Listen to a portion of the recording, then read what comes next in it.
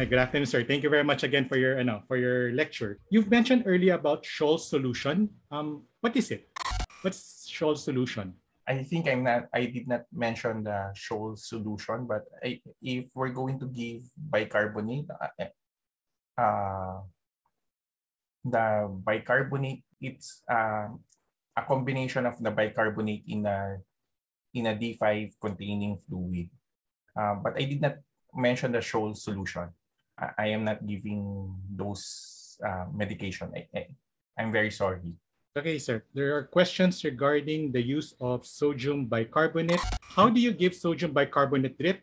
And related to that, do you give a sodium bicarbonate bolus? So for the sodium bicarbonate drip, as I have mentioned, it is given through, I usually give the sodium bolus first if there is severe acidosis and there is a life-threatening condition like hypotension, arrhythmia, and I usually compute it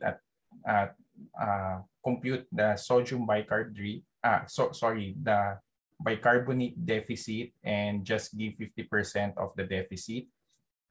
Then for the drip, I usually give it in a D5 containing fluid, and it will depend on the clinical status, and I usually give it for 24 hours. But again, alkaline therapy have shown that in terms of mortality and morbidity in patients with lactic acidosis and ketoacidosis, it doesn't affect prognosis of the patient. So the treatment for those is to treat the etiology. Thank you, sir. Another question regarding sodium bicarbonate. Do you give sodium bicarbonate to all arrested patients? Actually, in the ACLS treatment, it is part of the regimen already. So in some patients who are ongoing with CPR arrest, you can give sodium bicarb. Thank you, sir.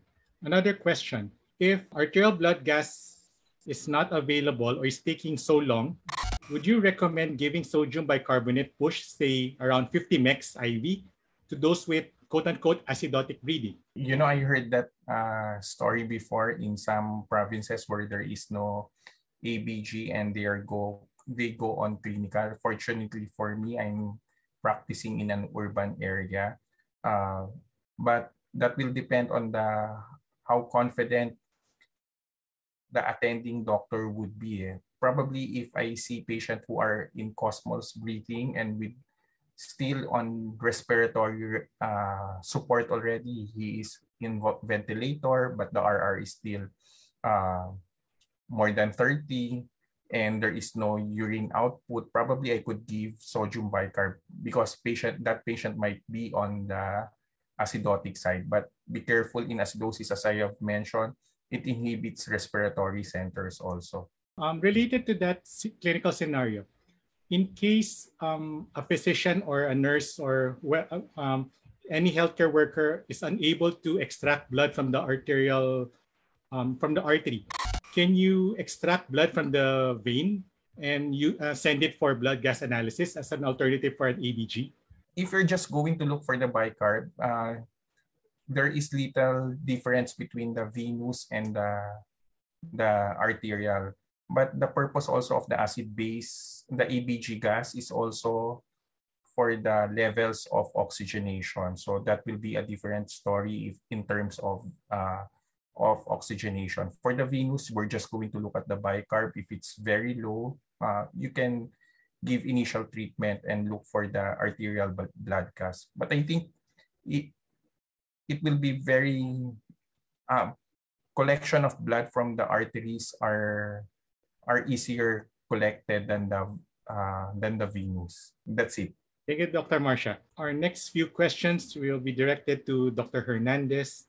I think you've mentioned this in your lecture, but can you give activated charcoal to any toxicated patients?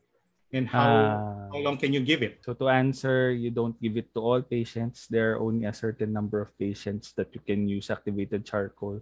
There's actually an acronym that it's not usually discussed or a mnemonic. It's false, pero PH yung ano niya. So you don't give it for some of the acidic solutions or acidic chemicals for those who are already in respiratory support. So pati yung clinical condition are included. And timing is also a consideration. So if the medication has a very fast transit time that you're unable to catch it early at the same time, so that's within 1 to 4 hours. And at the same time, for the medication that you're using, it doesn't have any enterohepatic circulation involvement. You don't use activated charcoal. Can you use egg whites? And are we still using syrup of ipecac? Syrup of ipecac in present evidence is still part of some of the guidelines for pediatric, but it's slowly being removed from the adult recommendations because of the higher incidence of co-ingestions for adults. So if you force emesis, there might be co-ingestants that might worsen erosion if you force the emesis. I'd like to open this question to both Dr. Hernandez and Dr. Marcia. Good afternoon. Can you give a little bit of insights in diagnostic management on labanog poisoning? I think for Aaron, I would leave it with how to manage the poison and toxicologic management, and for Dr. Marcia about expected blood gas abnormalities in labanog poisoning. Thank you. And so thank you. It's a very interesting question kasi there was actually a lambanog poisoning incident that's 2 years ago here. I'm in Laguna. So it's in the Laguna area. So it's actually from residual methanol. So generally, so it's a toxic alcohol which causes high osmolar gaps, and it causes acidosis. So one of the recommendations for management, actually, if you go by antidote, actually the antidote of methanol is ethanol. It sounds weird, but it's a competitive inhibitor.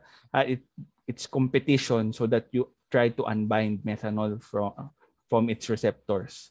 But otherwise, I think, if I am correct, the one of the cases that was managed before was managed by hemodialysis, if I remember correctly. Thank you, Aaron. Dr. Marcia? That's a difficult question. No? I think it's more of the toxicology, but it's correct that because of the acid-base disorder, this patient might have or will have an high anion gap metabolic acidosis. So if there is if the acidosis is not that severe, probably we can alkalinize the urine, we can give bicarb solution and hydrate this patient for the acidosis part. But if it's a life-threatening disorder, this patient will need ventilator support, there is hypotension, there is arrhythmia because of the acidosis. We can do dialysis for a short-term basis, not a permanent dialysis, just to remove the anion or what's causing the acidosis. And after correcting the acidosis, I think that's the complication of the alcohol intoxication or the lambanog intoxication ng naman, the acidosis. So that's it. Thank you very much, Dr. Marcia and Dr. Hernandez. Unfortunately, we do not have enough time to answer the questions of all of our participants. Again, we would like to thank Dr. Hernandez and Dr. Marcia for sharing your knowledge and insights in today's webinar. I know that all of us, the hosts and participants, have learned a lot this afternoon. Thank you very much. Advance Merry Christmas to all of you, and stay safe.